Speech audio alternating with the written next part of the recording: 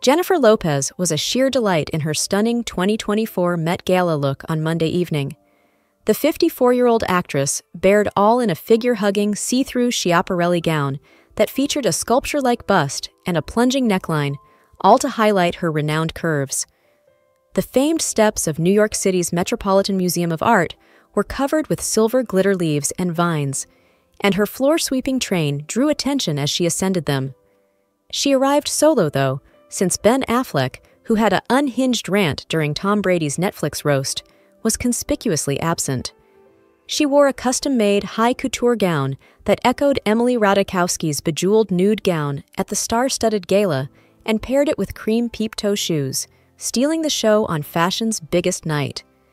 Tiffany & Co.'s glittering statement necklace, diamond bracelet, and enormous ring complemented the spectacular hand-embroidered garment that has over 2.5 million silver foil bugle beads.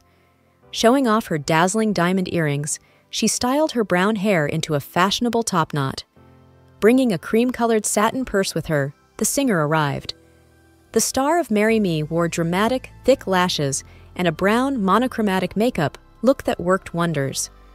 Finally, she completed the look with glossy nude lips and shimmery pink blush. Ahead of the Met Gala, Lopez was spotted leaving her hotel and arriving solo. On her approach to the major party, she was spotted strutting down New York City's streets with the help of her staff, who were holding the lengthy train of her dress.